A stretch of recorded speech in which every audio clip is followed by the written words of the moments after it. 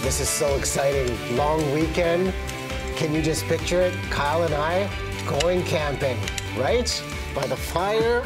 We've got the marshmallows, the headlight, right? Oh my God, what's happening to my life? Hold it closer to the fire. You gotta roast these marshmallows, Kyle. My headlamp is, I can't feel anything. It's so tight. Right it's warmer there, right? Careful. Can I get in there? Okay. MEC is gonna join us in 20 minutes and tell you what you need to know about camping. We're not coming with you. Just follow their lead. Back here, Friday edition before a long weekend. People making plans. Emily Hinton from MEC joining us right now. Maybe going to go camping. If you're going to do it, you want to do it in style. And you've got some great essentials for us to cover off. And light is the first idea we're talking about. Yeah, absolutely. I mean, you guys did a great demonstration using headlamps. So that's actually a kid-specific one. So get your little ones used to camping and give them little lights. That's why you were so tight on our heads. Probably. It didn't fit quite right. Ones, So the other great option is our lanterns here. So these kind of look a little antique-y, but they're actually LED lights. Okay. So it'll last for about 80 hours, which is really awesome.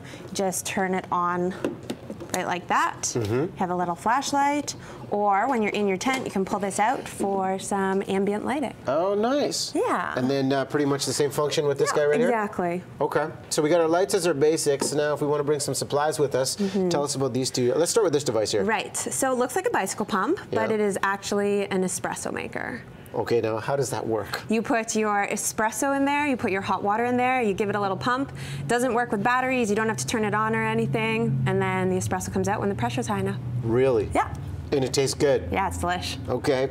And we've got the press in here as well? So this is just like a personal French press. You put your coffee in the bottom, hot water, and then push this through. It just works like a filter, and you got a fresh cup of coffee. Okay. Very important. We're getting the beauty of indoors, outdoors as well. And hey, if we're going to go out in the wilderness, we need some ice cream, don't we? Yeah, we do. So this is pretty cool. This is the Yay Labs ice cream maker.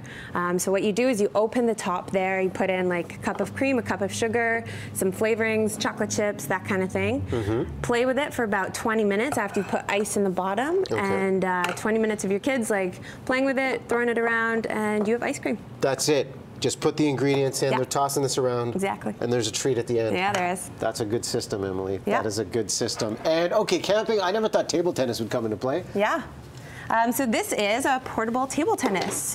So all you do is you use these levers here and it clips onto the table like this. So you can put it on any sort of picnic table, camping table, whatever you have.